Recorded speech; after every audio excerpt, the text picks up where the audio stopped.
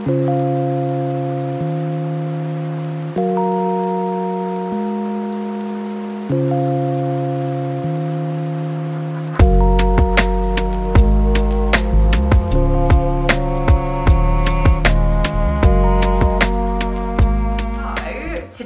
episode is a very exciting one that's very close to my heart. Guys, we are heading off to the ASOS HQ. So I have actually arranged with my old buyer, who I used to work for when I worked at ASOS. I worked for her for about a year actually, and I've not seen her in a year. So I'm really excited to see her, and I just thought it'd be interesting for you guys to meet her, know a little bit about what it means, what it entails to be a buyer, 'cause that used to be my end goal. I used to want to be a buyer. I was a buyer's assistant. Hopefully meet a couple of the girls that I used to work with who are also buyer's assistants. And we're also meeting a brand that I used to work for on ASOS, a brand called Chelsea Peers. I'm hoping that they're going to be there. She did say, Christina did say that they were, so fingers crossed we get to see a little bit of Chelsea Peers, any samples that they've brought. Just kind of want to show you guys sort of the process that it is to become a buyer, and what my old job was, and also a little tour of the ASOS HQ. So yeah, let's head there down. I'm gonna drive, it's a couple of hours. So let's go.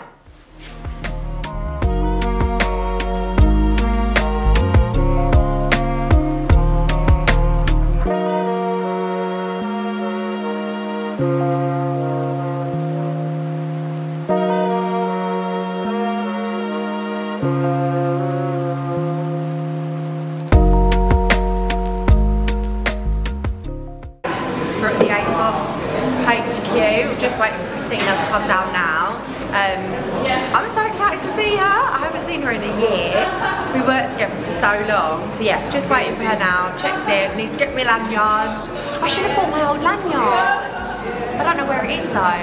You should have seen it. It's literally, because I used to like play with it when I was like in a meeting if I was nervous or something. So like, and my picture was so ugly, like I kind of purposely played with it so that I would scratch the picture.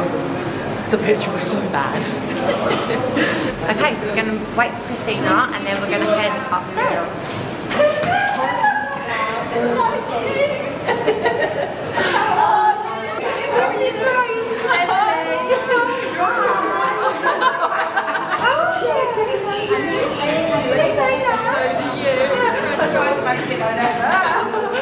Coming back to the office, I used to, guys actually, I don't know if you know this, but I won best dressed at ASOS. Yeah. Or out. But anyway.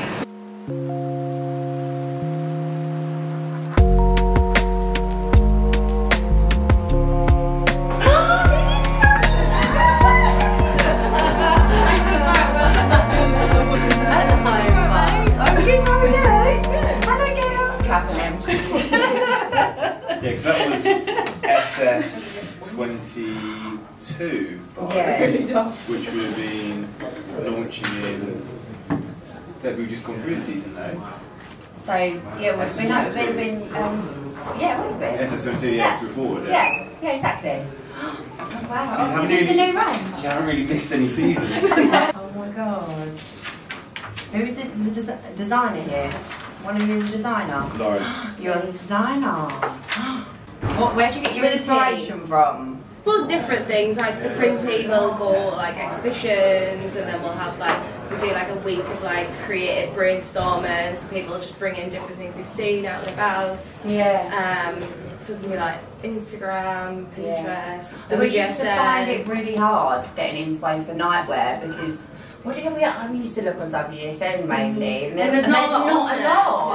That was like the smallest category that they would show of like design inspiration and stuff. Got a new shape then this season or not? The wide leg. Oh, it's been really good. Yeah, I do like a wide leg pajama. Because it's that kind of also you could wear out and about. Yeah. What? People wear it. Oh, that's good. Yeah. How much are people wearing now? What? Yeah. Pajamas. Yeah, bright green leopard pajamas. No, they're not. Yeah. Like wear it as a shirt or like just take the trouser vest. Like the satin ones. Oh, do you know what? We had some right laughs when we used to like write the names of an animal. They still have it. There was this ASOS page where it would like, what was it called? ASOS. Oh, ASOS. Yeah, ASOS. And it was like this Instagram page went viral. It was like all the weird stuff on ASOS, and then I got called out because I named the wrong animal on one of them. Well, And they were like, this is a cheetah, like a cheetah, and it was like a leopard, like something like that. Yeah. That is a cool design. That is me all over. And this comes in pink and navy, and the men's have got the navy as well as the women's, so they can be. Oh, so do you have matching together. like women's and men's? Yeah, matching as well. Matching. Even this is really like soft. I didn't see that when I used to work here. Oh wow. Bed to beach. Bed to beach. Really cute. Couch to course is also I like that one. Oh, love that. That's a cute tagline. like one thing for us is always having that soft hand feel. Yeah. I think that's And having the important. texture and then point of difference. Yeah. You know, now I think more than anything, it's like consumers want to see like an elevated product. They want to see that change because there's just so much out there and it's getting very stagnant. So we're always looking at that change that we can do and elevate. So she's actually taken her dog and turned it into a print for the pyjamas. Really cute. It kind of looks like Dylan. Wait, are you doing dog's clothes? Yeah. You did at Christmas. Shut up. So he was our little model this year. We're going to show the top selling Chelsea Piers products right now. Right, so this is a reaction of some of the newness that we've had live over the last 6 to 8 weeks. So we wanted to show like the move on where it switched out at Christmas, so you can see like they're all really loving like the pastel colours. One of these are on really quick colours. Birthday dog, what one's that? Yeah, so it's like it's got a little party hat. Yeah, it's a sauce cake. Menswear it's a lot plainer, but the women's are quite bold in the prints. So Yeah, that red one. yeah. That's surprising that that's the top seller. Like, not saying it's ugly. Yeah, so but it's quite interesting this time of year because it can be tricky. Obviously, coming out of Christmas, we're in January, people haven't got any money, so it's like they have to really love something to buy it. So it's good to see what they're buying into after Christmas. That's a very true point, Yeah. isn't it? So it's birthday dogs and dinosaurs. That's the answer.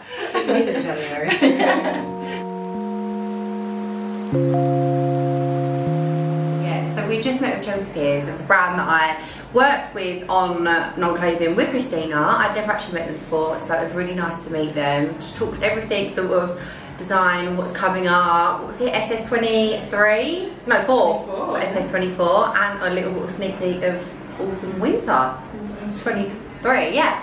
So really exciting stuff. It felt actually really weird being back in a meeting like that, being like, I don't feel like I've done too many of them though. No. I think we went to Manchester together. I went to see Lounge War, was it South Beach? Yeah, I think both of them. Yeah. Yeah, I feel like because I don't know. We used to do a lot of Zoom calls. Yeah, it was a lot of it was COVID, wasn't it? For a lot of the time, a lot of teams course. meetings. 2 years of my job would have been in COVID. Yeah.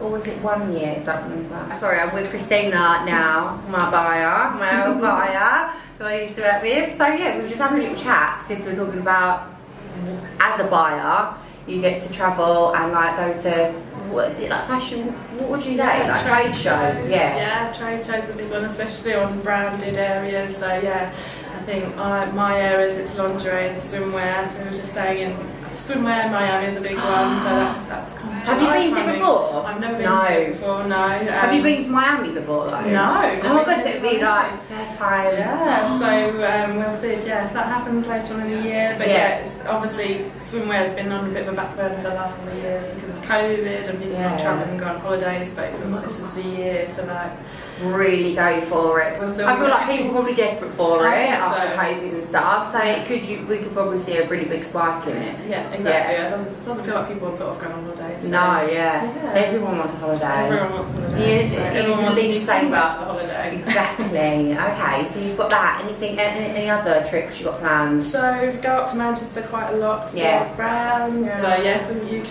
ones, you as well. So yeah, we still travel a lot to the brands. So you can go to see them to their showrooms to see everything they've got. So that's always a good trip. And Manchester's a great place. It's growing. There's always so many more people there to see now. So that's a really good place to go to. But yeah, around London really. Last year I did get to go to LA for a swim trade show there as well, so that was good. Did you? And great to see all the shops and what the swimwear shops have got out there, because obviously it's got much longer swim season than we have. So yeah, cool.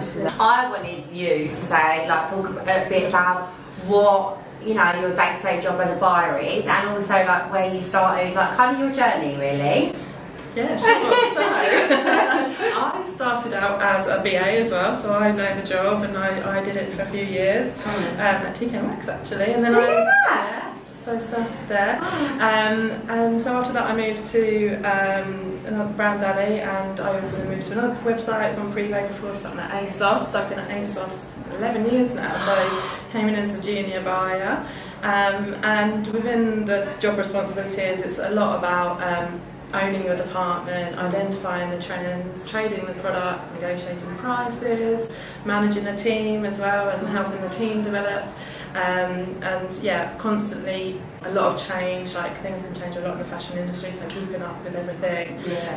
Trading is really important, because the fashion industry now is not just about seasonal trends, it's about, you know, quick market trends that can come up, so it's reacting to that. So yeah, there's a lot of different aspects of the job. You have to have good math skills as well, and work out like spends and margins, and as you remember all the big sheets that you used to have good Excel skills as well. So some of the things that you might not always think of the obvious skills, you also do need. Sometimes I feel like within like buying as a job, I always felt like I worked better under pressure. Like, you know, when you just like, you're on the job and you've got to solve a problem, like, and that's a lot of it, isn't it? It's that there's a lot of things that can go wrong in the role with like suppliers, shipping, like something's not turned up on time, or I don't know, it's the same wrong with the product, and then you're like, oh my god, we've got all of this stock and it's been something's happened in the warehouse. Exactly. Things crop up all the time. It is almost like sometimes your days go and you don't know what you spend it doing, because there's been so many unexpected things coming up, and so true. Yeah, your to-do list changes all the time, and you've got to flex it, and then suddenly what was urgent in the morning is no longer urgent, because something more urgent is coming up. So I really liked the math side of it, and like working out the cost price, and like, oh, how much are we going to do that? Especially because remember I used to do the jewellery. Yes, I loved to do the jewellery department. So Christina actually handed over the responsibility to me. I did love it. Yeah, jewellery was like, do you remember when I first started? Well, you wasn't my buyer then, but like I would always wear like these crazy earrings, like, and I would like wear like big heart diamond earrings, or like chunky necklaces, and then Christina was like, I feel like you're good at jewellery. You were always really well accessorised. I was, so I had that, and that was probably my favourite part. My favourite part was doing the jewellery department. And then you used to manage the OTB, you used to speak to the merchandise. Yeah. So, just for anyone watching, what does OTB mean? Yeah. So, OTB is open to buy, so it means how much you've got to spend for the season. Much. So, we'll look at it by department, category, and brand level. And yeah, it's just your plan really. So yeah, it's what you used to manage, wasn't it? Look at how much you had, buy whether it's rings or jewellery. And you know, so rings and bracelets were less popular than necklaces and earrings. So we'd have more to spend. Earrings was our biggest category, wasn't it? And then necklaces. So we'd have more money to spend in that part. So when we would go and do a buy, we'd had like really nice suppliers, didn't we? Like crystal and nylon. We'd meet them, and you would decide, you know, what we kind of based it on. So we had like your classic, I don't know what the right word is, like classics, basics, like your one core, that will definitely sell. Like let's say like a gold hoop, like simple gold hoop, like everyone will buy. And then you have like your wrist, so like something a bit out there that's quite trend driven, and like not everyone will like it. You have like the seasonal, so it might just be like party season, so you would go for it with the crystals. Yes, exactly. So there's loads of different ways to buy, isn't there? There is, It's really fun. Do you miss it talking about it? Sorry, we had to move rooms because we actually stole someone's meeting room. But I wanted to ask, what is your favourite part about being a buyer? seeing the product, it's really exciting, and also, yeah, every day is different.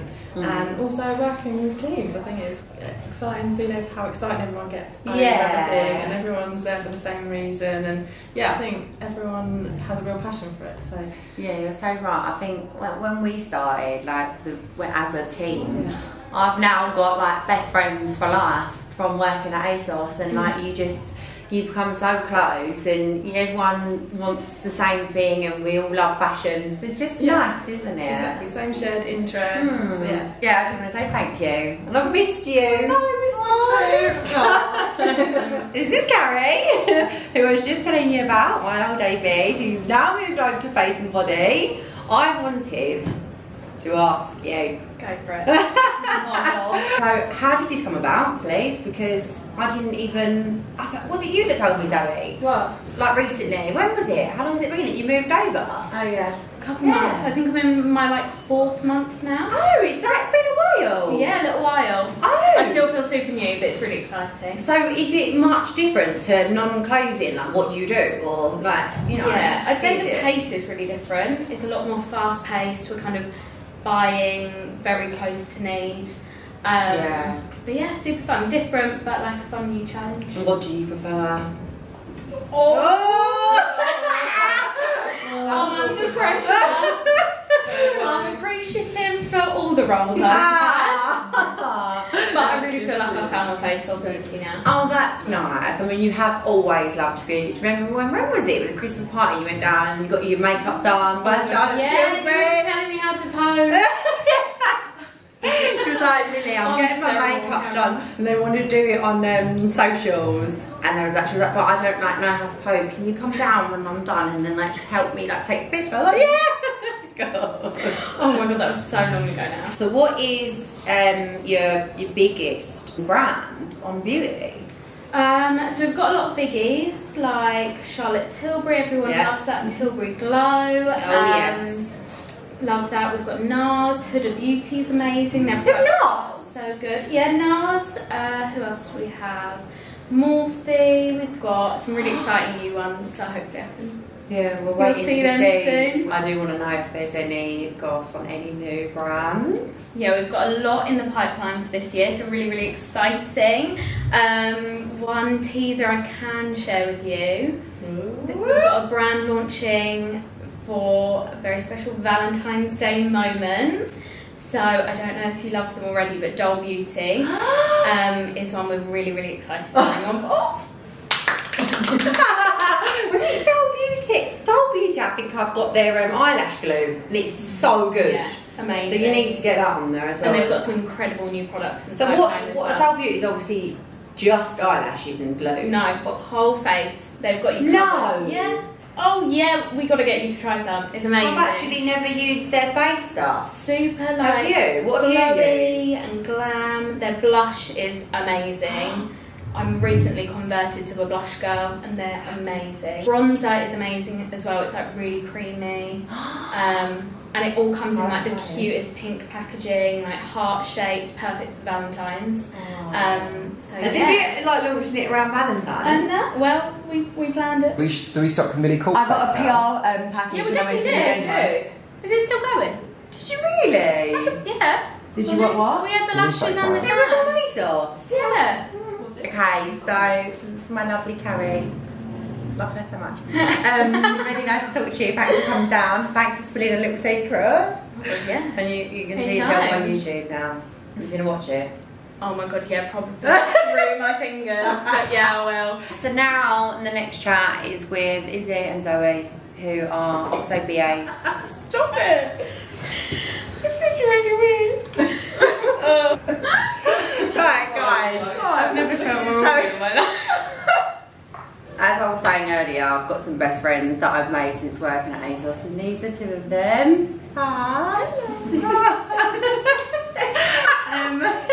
I wanted to chat with them, but I don't think I'm going to be able to be as serious with this. We'll try. Yeah, we'll try and be as serious and professional as possible. Pretend we're actually at work. Yes. All right then. Okay. We are. So, yeah, we are. We are. Oh yeah, we're all at work right now. This is my job too. What do you guys do at ASOS? I'm a buying assistant. sorry, go. Right. Yeah. We're BAs. In a role of buying, you need to be a BA, don't you? So do. we all started at the very bottom. Yeah, Entry, and we all met at ASOS. So I started first, and then you, and then Izzy. Yeah. Right? It was that. So Zoe, what team was the first team you were on? First team I was on was sports. Was it? I never knew you were in sport. No, I was on sport. And then you moved to footwear like quite quickly. Yeah, and then I moved to footwear, and then I was on jewellery and watches. Yeah. And then I was on premium and denim, and now I'm on bridal bridesmaid. I'm going out. I didn't even know No, that. you didn't know that. I saw that on your face. Yeah, bridal and bridesmaid. I didn't realise that was a department. No. Well, it's in going out, but I do the bridal and bridesmaid brands. Right. So it's like going out on high street, I'm out there. Okay. And I do the bridal and bridesmaid brands. Yeah. All of those departments you've worked for, what was your favourite? The one I'm on now. Is it? Oh, It's sorry, an that's not the right exciting answer, actually. Oh shit, the one I was with all of you. Yeah, that's the better answer. Right, now Izzy, tell me like your journey. I've been on accessories the whole time from You the started from off the with beginning. Zoe. Yeah, and it was accessories. Oh, when menswear. you was on it. But now I do men's and Yeah. women's accessories. You was on accessories. Yeah, we was on accessories together. Right, there was one moment at work and they were like, oh, all the BAs and put all of you together and you're all going to sit together so you can work really hard. Yeah. And that didn't happen. We all just like clicked instantly. We just like laugh all day, didn't we? All day, every day. All No, day, we every did do day. a lot of work. Yeah, we We were was all hard workers. So actually, that's a good thing to talk about. You're both senior now, aren't you? So then from senior buyer's assistant, you become an assistant buyer, but there's obviously 3 levels at ASOS. So it's entry, established, senior. Yeah. So you'd have to do those 3 roles as an AB, and then you get to a buyer. So what do you actually do day to day now? Because you're saying your job role sort of changed a little bit because you're a senior. What's that? I took over buying jewellery.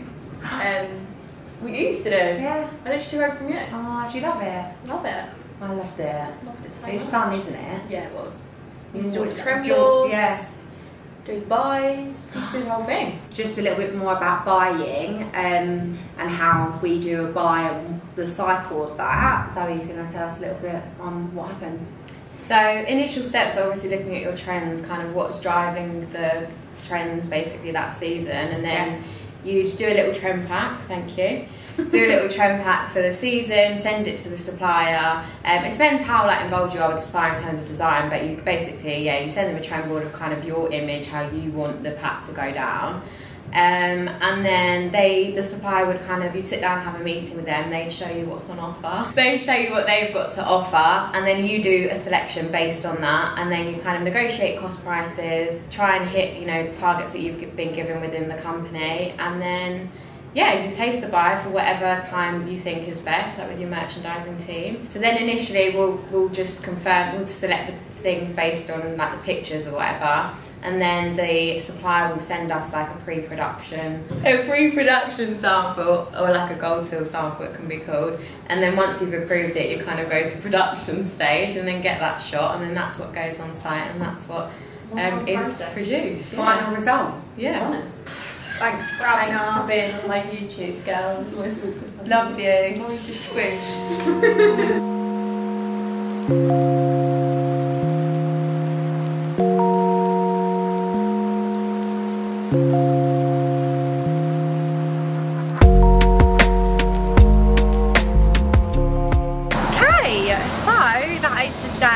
Done. It was really, really nice to see everyone. I hope you guys enjoyed it. It's just a little bit of an insight into my role at ASOS, everyone I used to work with, and a little bit about buying, everything that entails.